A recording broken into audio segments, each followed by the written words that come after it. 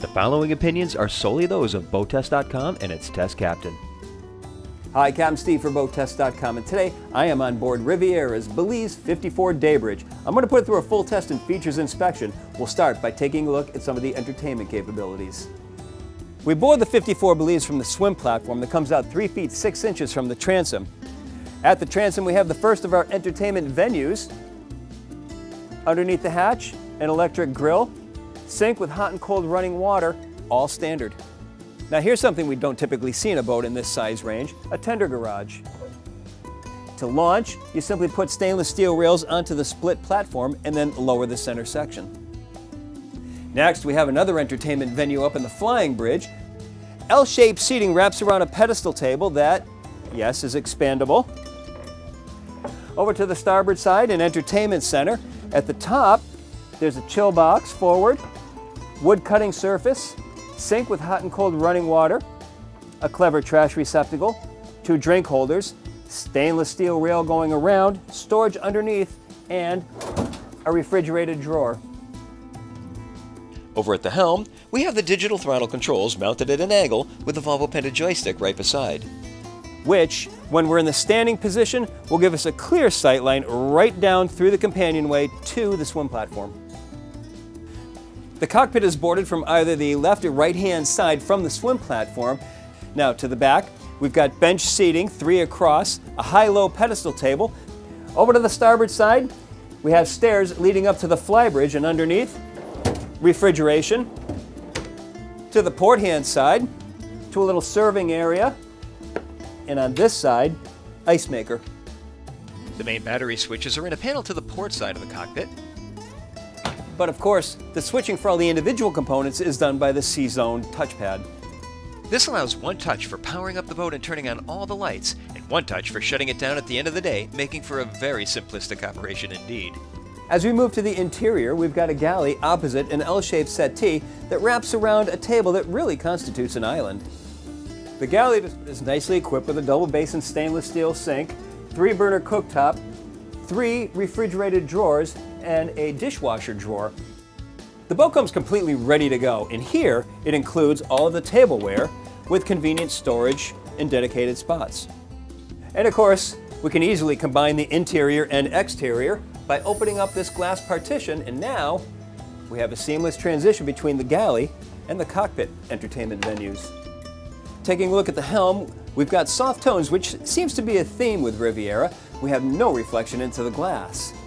Ultra leather, and then a faux carbon fiber. We've got 2 19-inch Garmin displays, all touchscreen.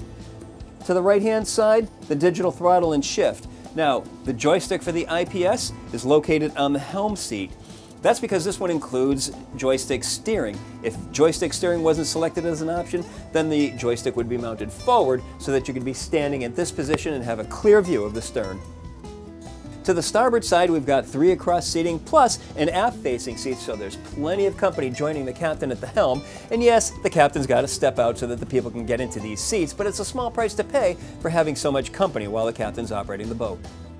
Now let's take a look at the lower accommodations, this time through a curved companionway, which allows plenty of natural light into that lower deck. At the bottom of the stairs, we have a dayhead immediately to port. This has a private entrance to the forward stateroom. To starboard, there's a stateroom with over-under berths, and then all the way aft is the full-beam master stateroom. Now this forward stateroom, the VIP stateroom, has an overhead height of 6 feet 10 inches. The berth measures 6 feet 10 inches by 5 feet. Take a look over here. We have a vanity with a swing-out stool. Now let's take a look at the guest stateroom to starboard. 6 feet 11 inches of headroom, overhead skylight, 2 berths over-under, both lined with ultra leather, plenty of storage below and in front. Now the master stateroom, full beam, and of course it has varying geometry overhead. To the port-hand side, there's a small settee with a vanity just adjacent. Hull side window with an opening port light. We have the master head, and this, like the other head, includes a full walk-in shower, Corian counters, and a vessel sink.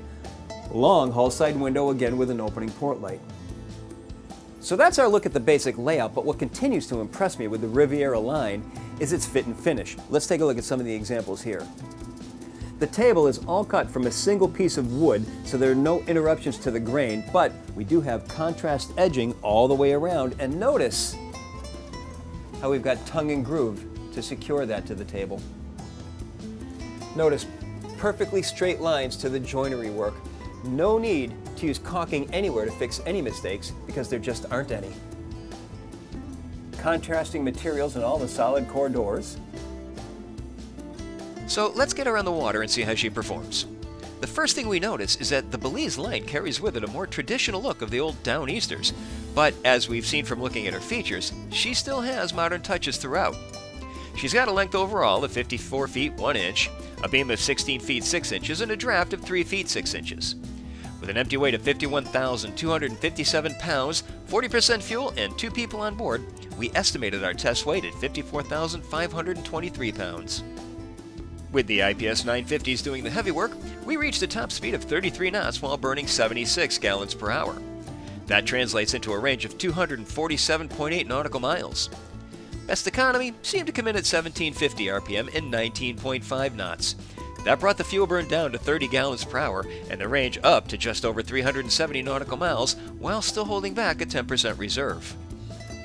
As for her handling, she is every bit the lady. The grace and elegance that we saw in her features translate directly into her handling characteristics underway. She takes waves with a docile feel, and we couldn't get any pounding regardless of how we hit the seas. Something along this class is all about entertaining and keeping her guests comfortable, and in that, the 54 delivers. Her blue water heritage also shines through in the way that we couldn't seem to come up with any adverse effects to her handling characteristics. With that said, she's also more comfortable gliding along a cruise rather than pushing her for best speed. She can handle it, but why bother? Relax and enjoy the ride. It's about the trip rather than the destination. Of course, as with any pod-driven boat, she makes short work of any docking situation. With joystick functionality, anyone considering a transition from a smaller boat should have no qualms about whether they can handle her around the dock.